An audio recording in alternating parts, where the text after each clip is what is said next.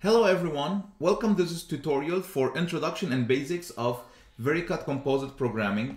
VCP or Vericut Composite Programming, so I'm going to refer to it as VCP, is a very powerful composite programming software. So looking into the outline, we're going to have first an introduction where we're going to explain the workflow logic and how we name things as well as the major functions. And then we're going to have a basic laminate creation where we are going to do our first exercise together. It's important to highlight that whenever you see this sign, this means that this slide is for information and you don't need to be clicking anything. So we are using the software, so VCP, the Vericut Composite Programming software, we are using it to program an AFP machine. This is an example of an AFP machine. It is the Integrated Structural Assembly for Advanced Composites at NASA Langley, Isaac. And this is an AFP machine. You have 6 degrees of freedom.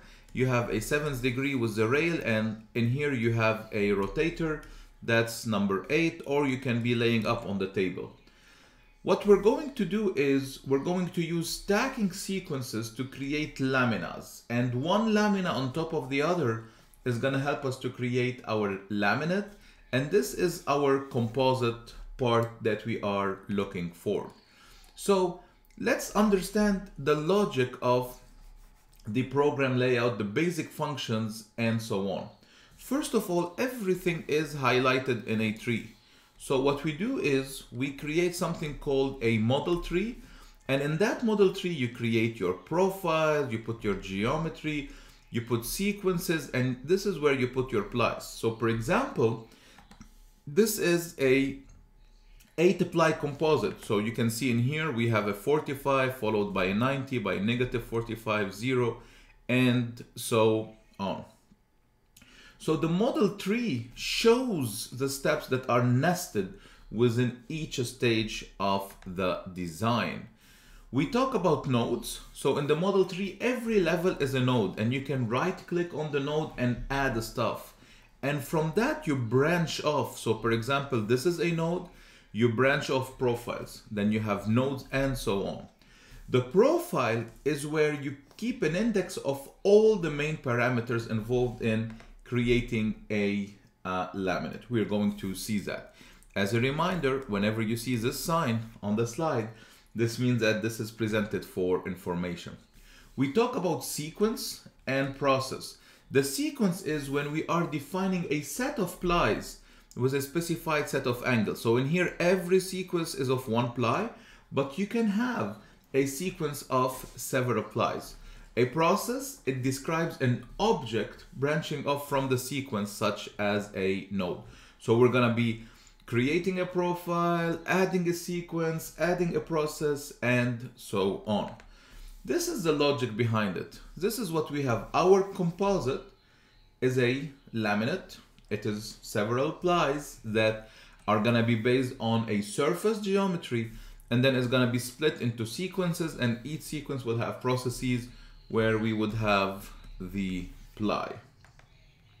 So for an example, a sequence should not branch off directly from the laminate wide nodes, and a process should not branch off from a surface. So for example, a process doesn't branch off from the surface node. However, it branches off from the sequence. Sometimes a profile can be both laminate level and surface level. So this is on the next slide. So we're gonna see the layout and it will show the important functions. Let's highlight the software and move on to the next slide. So what you can see in front of you, and you're looking at the live software. So what you can see in here is, this is how the software looks like. You have the different elements in here. So you have file, you set up, generate, so all of these different things. In here it is when you open a new program, and we're gonna be doing that together. So the main toolbar, and let's highlight the actual software. So now you're seeing the software, and on the slide, first of all, you see the main toolbar. This is the main toolbar. This is where you have everything, such as you open a file, you close a file, you start a laminate, you close a laminate, and all of these different elements. Then you have the laminate manager. So once you start with a new laminate, this is where you have all these functions, the profile manager, and this is where you can play around with the model tree and so on. So now in the view toolbar and looking at the software here, this is where you have the view toolbar in here. This is where you change orientations, you look into the structure, you look into thickness. These are the tabs at the top. These are the different tabs. So that help you navigate different elements. And then you have also the settings view toolbar. So this is where you can toggle views, and we're gonna be seeing that. This is the settings view toolbar, and we're gonna be seeing that as we toggle within inside of our trees. All right, cool. So this is what we're going to do. This is the exercise we're going to do together. We're going to create a composite part having the following sequence. We're going to define the thickness. We're going to define the boundary. We're gonna come up with a starting point. We're gonna set certain parameters for like the toe widths, material thickness. All of these things are things you can change down the road, and we will explain them as we progress. And we're gonna generate the tool. So let's go ahead and get started. This slide shows a quick guide of the process that you will always have to do. You'll always have to import a CAD surface for a new laminate, generate the thickness. You will add surface level profiles. You will create applies. You will define profiles. You can copy them around and so on. You will activate and input course parameters. You will test, generate a full course, set active process, create links. So how you come to the part and how you leave, and save the active process for the links. All right, so let's go ahead and start doing the tutorial together. I'm going to highlight the software, and you have access to the slides as well. So first of all, we're going to click on a new laminate. So this is the new laminate creation. We're going to type into the laminate name flat plate 1, and I'm going to create the folder on my desktop. We're gonna make the project unit in inches, and then I'm gonna import the CAD model. So this is my part, and it is provided to you in the links in the tutorial. And I'm gonna go ahead and press create. So this is where it shows me the surface was successful. I'm gonna go ahead and click OK. Then the first thing you wanna do is activate the surface, and you can start rotating it around. So something important to highlight is in the preferences in here, you can click on the mouse and activate different styles. So if you're used to CATIA, if you're used to Creo, you can, let's say you're used to CATIA, you can activate the CATIA style that you want for your part. If you're used to, you know, the CGTech model and so on. So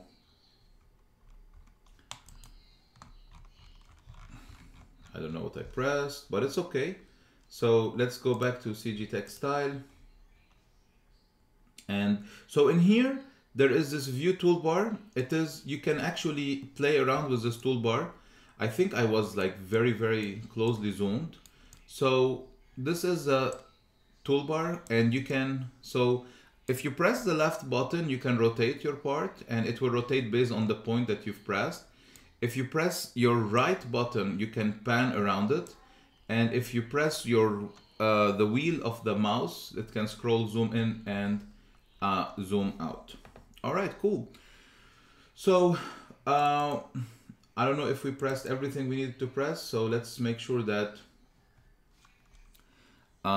we didn't generate the thickness model. So we can go back to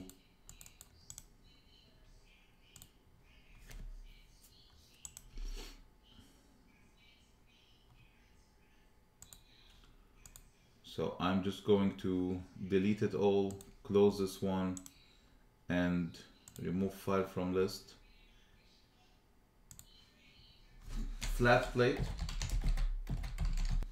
1, browse, select folder, browse the CAD model, and create. All right, so I'm doing this just to make sure that we, so it is flat plate 2. I'm making this just to make sure that we're following the tutorial the same way with the same steps so that I don't miss any step that is there. So once you click on this, actually what you need to do is generate the thickness model.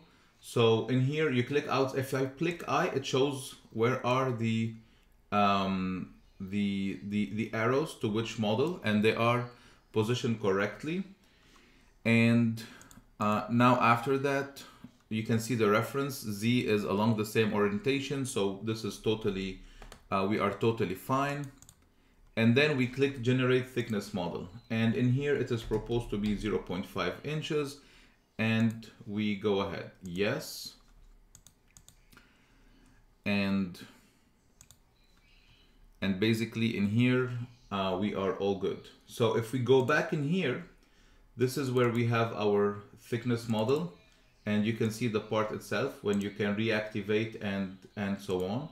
And this is something where we're gonna be playing around with profiles and all of these different elements. All right, cool. So now it's time to define the parameters. This is, so if I go back into this chart, so this is step 3. We want to add a surface level profile to define the parameters. So right click, I already activated because I double clicked on it. So once you double click on something, if you double click on something, it will be the active one. So this is the only one that I have in here. So it is activated, and the model should appear as dark gray solid form. So right click on profile, click a new profile, and this is where we're gonna create a new profile for us. So let's make sure that you have access to the software. So we're gonna call it laminate settings. For all of our laminate, we're gonna leave everything else the same, and we're going to go ahead and click OK. So once we do that, once we have our laminate setting, we are going to enter the laminate manager. This is the icon for the laminate manager here. You press on this one. This is the icon of the laminate manager. And within the laminate manager, so let's go to this slide in here. We're gonna set the view on courses, and this is what we have. So this is where we're setting the, so if we need to change, you just click on the view and you can change to whatever else is needed. We're gonna keep it on the courses. And so for this tutorial, we're only using surface level profiled. And sometimes when you have different conditions for different set of plies, you can create like different elements. So you can create 2 profiles, like let's say an example, plies 1 to 5 have a profile, plies 6, 7 have another one. You can create that, and you can come up to this. So to change any parameter, it is very simple. You double click. So let's say I wanted to change something. I just double click to change it, whatever it is. All right, going back to the software, we're going to deactivate something within preferences, which is to automatically show a process card when creating a new process. This is just to avoid a lot of repetitive steps. So once we've done that, we're going to go to the profile in here and add a sequence, and we're going to call this sequence 001. I'm going to copy this so that I don't have to type it a lot. So we have sequence 1, and we have our model in here. So this is, we're gonna name, so we're gonna be naming sequence 1 ply 1, sequence 2 ply 2. I mean, naming conventions differ from one industry to the other, and we will let you decide whatever works for you best. And within every sequence, we're gonna add a process. And in here, we're gonna name the process. We're going to name the process ply 1.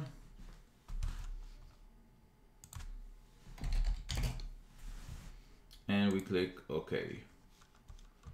So, and then we're going to repeat the process several times. So we're going to right click, add sequence 2, add sequence 3.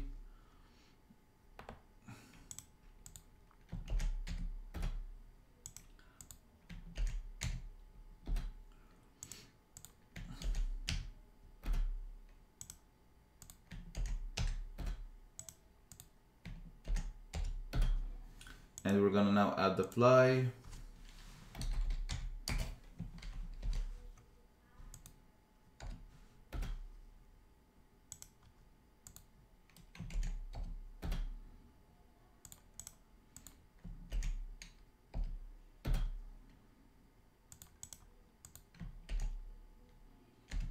So I am doing now a lot of repetitive steps.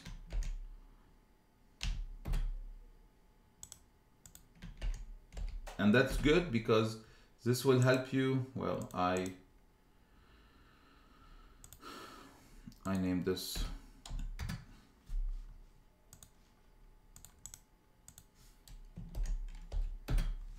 all right, cool. So now that we have all of these sequences and we've nested them the right way, what we're going to do is we're going to open that view manager in the courses, and we are in ply 1. I'm going to activate ply 1, and where we see the angle, and we're going to start to put the angles the right angle. So this is a 45,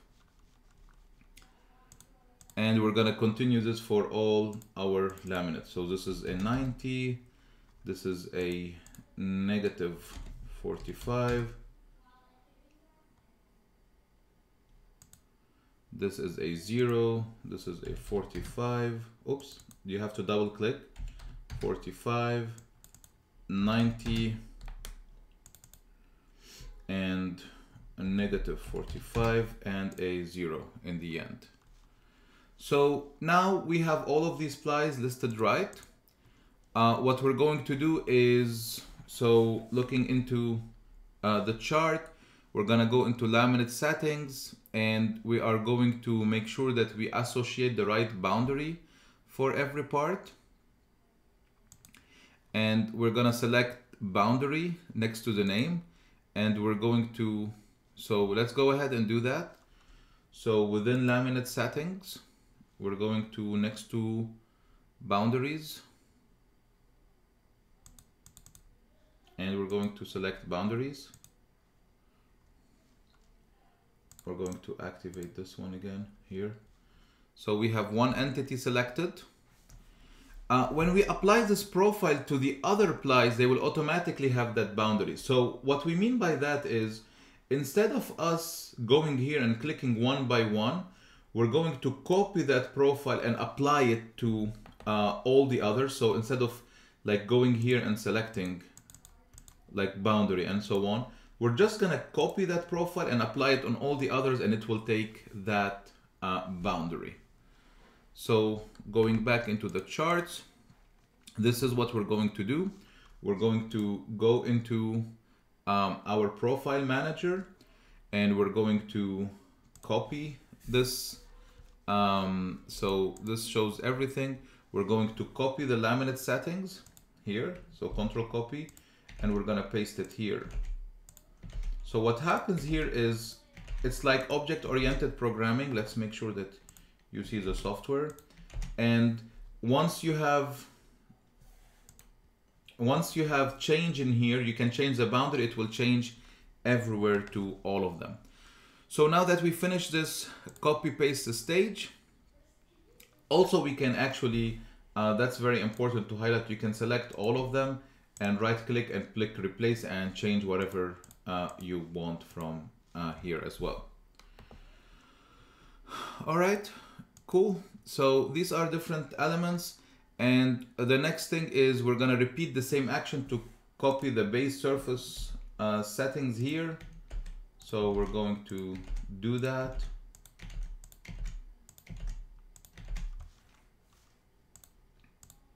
All right, awesome. So now we're gonna go back and we're gonna remove this, and we're going to activate our ply 1. So I'm gonna click here and activate ply 1. So you can see the boundary got activated. If these little yellow arrow bothers you, you can deactivate them from here. I mean, it's really it's really what it is. And then we're gonna go to the Generate tab. So this is where we're going to start playing around with things. We're gonna click on starting a new point for users, and we're gonna select the mouse, and you can go ahead and click where you want that part. So we can select this one here. So, and you can see they're saying the starting point is approximately somewhere in here. Watch out that your starting point is within the boundary and is not outside the boundary. If it is outside the boundary, this slide shows you if you select your point outside the boundary, it's going to create it outside of your boundary. So make sure that your starting point is somewhere around inside the boundary. So this is very close to our coordinate system, and we want to make sure that the ply is the right one that is selected. And once you do that, actually you have these arrows in here, and these arrows can create for you the composite. So you can see in here, like it created a first course, and you can click another one for another one, or you can click on this one, many more. It will keep on doing it for all the others. So this is very important. This is based on our setting. It is creating our 45 degrees angle, and we can see the different element of the plies. So you can see each course on its own, and so on. So this is very, very, very important. So you can click. So once this is done, and we have created all of these different elements, you can click on update thickness, and you say, yes, I want to update the thickness for ply 1. This is important so that when you go to the next level, it has the thickness that is accounted for it. So now we can go back. We've created ply 1, and in the laminate manager, now there is like a little like asterisk that you have. This means that this process is still active, but it is not yet saved. So to save it, we're gonna click on Save Active Process, and like this, we save this active process. Like this, we are sure that this is going to happen. So now this brings us back to the tutorial. I mean, this is the fundamentals that we've covered.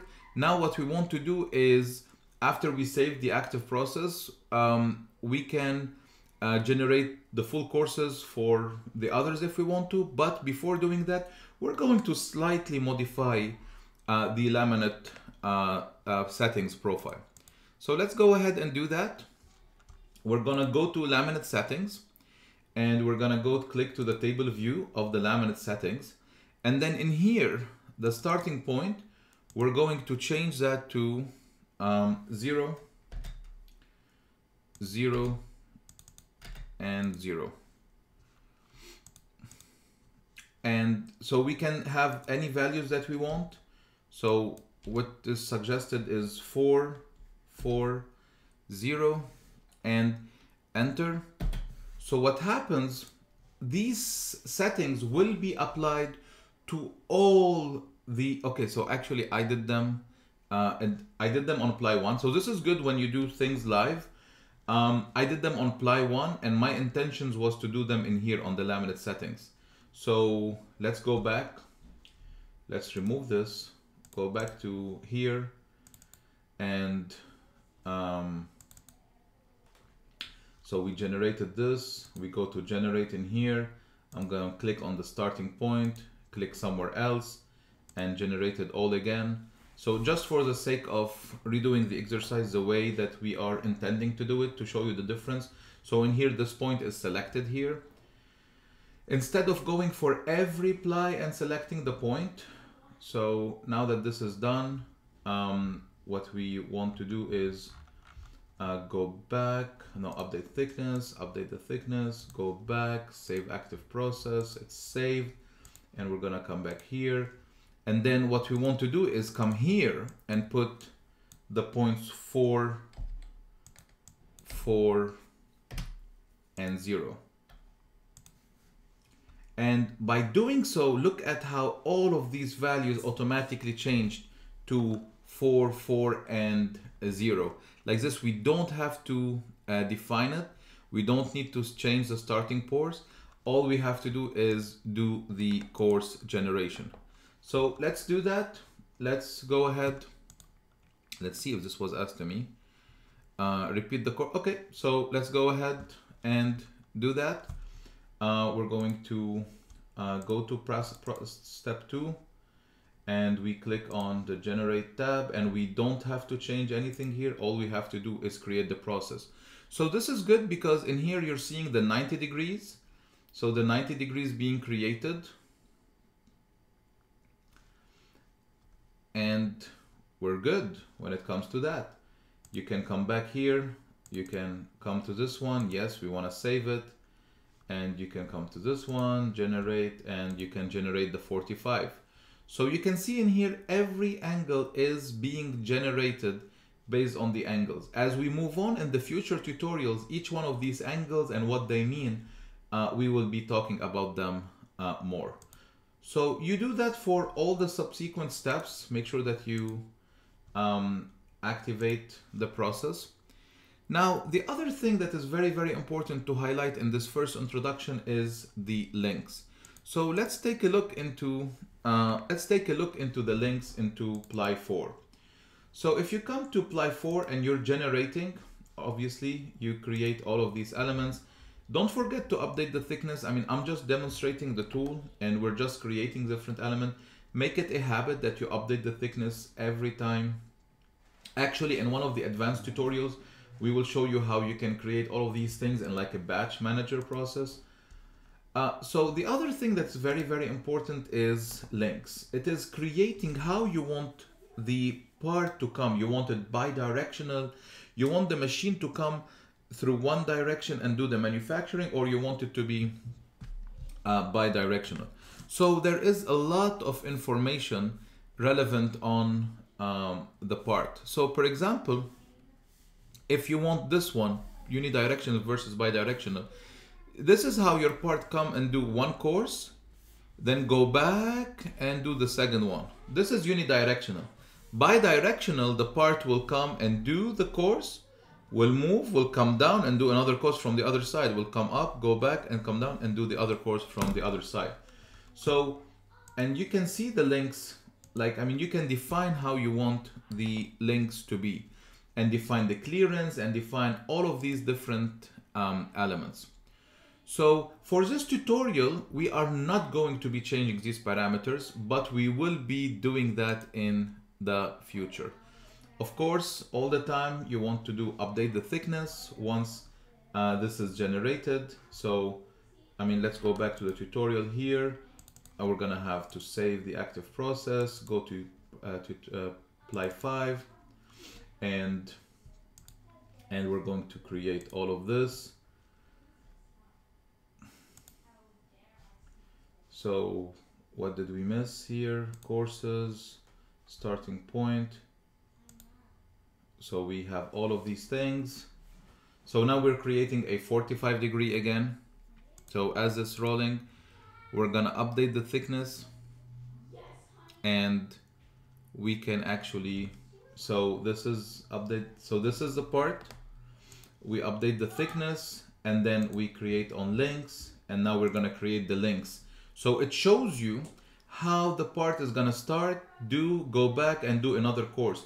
Look at, if we put it unidirectional, look at how these different elements will be changed. So unidirectional, it's going and coming back and doing the same part ever again. All right, going back to here, there are so many parameters that are related to the tool setup that we need to take care of. And all of these parameters will be coming subsequently in future tutorials. So how we can change the tool settings, how we can modify the material widths and all of these. So you can go to setup in here, just to show you a little bit. You can come in here and define your material. You can say it's a 1/4 inch toe. You can say it is whatever value it is that you want. You can put the material thickness, tolerances, the roller. You can put the roller compression. If you have a segmented roller, which means different pieces of the roller. In here, the head, you can say my AFP machine can do 32. The minimum length is 4 inches per toe by default on most machines. These are parameters that they differ, and as we're progressing beyond this introduction, you will be able to understand these different elements.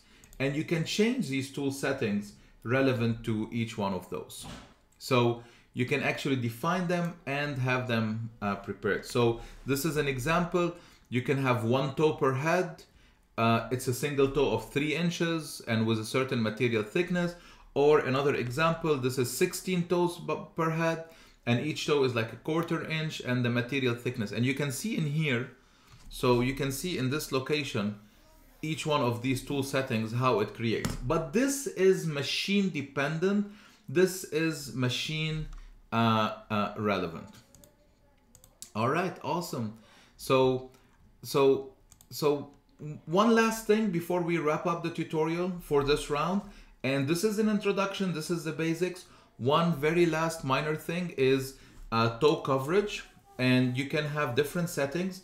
You can have, if you do none settings, half settings, or full settings. What does this mean? If you have an edge and you're doing a 45 degree, you can either touch it. So this would be here. So you can see in here, let's erase all of this and make sure you see the slides. Let's say you have all of this and you can only touch it, or you can have half settings, which means it's passing by the middle point of your edges, or if you can have full settings, which means you are covering the toe completely. Like the excess material is all from the other side. This is important based on how you want your coverage and so on. All right, so with that, I hope this was a good first introduction to VCP. I'm looking forward to keep on building the set of knowledge with you in the upcoming tutorials. Thank you so much.